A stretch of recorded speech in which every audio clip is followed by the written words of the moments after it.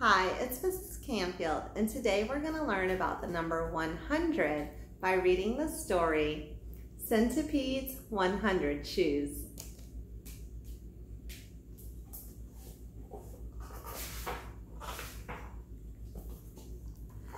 Ow! The little centipede was not looking where he was going, and he hurt his toe.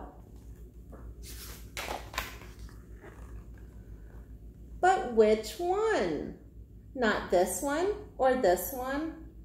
Mom will know. I'll kiss it better, said Mom. Is it this one or this one or this one or this one or this one or this one? At last, Mom found the hurt toe and kissed it better. Tomorrow, you must go and get some shoes, she said. Early the next morning, the little centipede's mom took him to the shoe store. 100 shoes, please, said the little centipede. 50 left ones and 50 right ones. Why do you want 100? Asked the shoe seller. Because I'm a centipede, which means 100 feet, said the little centipede. Do you want lace-ups or buckles? Asked the shoe seller. Lace-ups, please, said the little centipede. Lace-ups are more grown up. So the little centipede tried on shoes until he found ones that he liked, and the shoe salesman wrapped them up. The next day, the little centipede put on his shoes. It took a long time. Then he had to tie up all the laces, and when at last he had finished, he had 58 shoes left over. That's because most centipedes have only 42 legs, said his granddad. And then it was bedtime and time to start taking the shoes off again. The next morning, the little centipede put on his shoes again.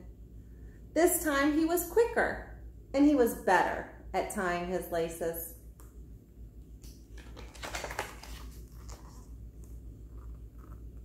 So after lunch, he went for a walk. Oh, Mom, he cried, my new shoes hurt. That's because you have no socks on, said his mother. And the little centipede started to take off his shoes again. And his aunties all began to knit socks. The next morning, the little centipede put on all his socks.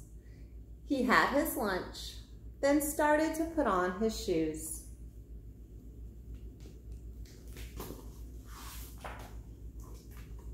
Right after supper, he went for a walk. My feet feel fine now, Mom, he said.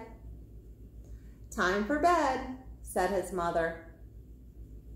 So the little centipede took off his shoes and tumbled into bed.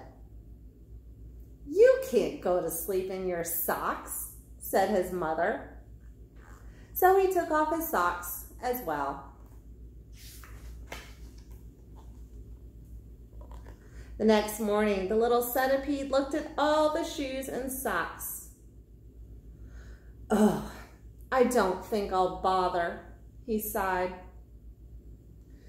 So he put his 100 shoes and his 42 socks into his little wheelbarrow and gave them all to friends with fewer legs. He gave shoes to 5 spiders, 4 beetles, 2 woodlice, and a grasshopper, with socks for the 5 spiders, and with enough shoes and socks left for 2 worms. What a pair. Boys and girls, now that we've learned about the number 100, I want you to practice counting to 100. Can you count to 100 by ones? If you can, I want you to try counting to 100 by tens. If you can do that, practice counting to 100 by fives. And if you're really good at that, let's try skip counting to 100 by twos. Remember, subscribe to my YouTube channel for more educational activities. Check out my website, learnelementary.com, or connect with me on Instagram and Twitter at learnelementary.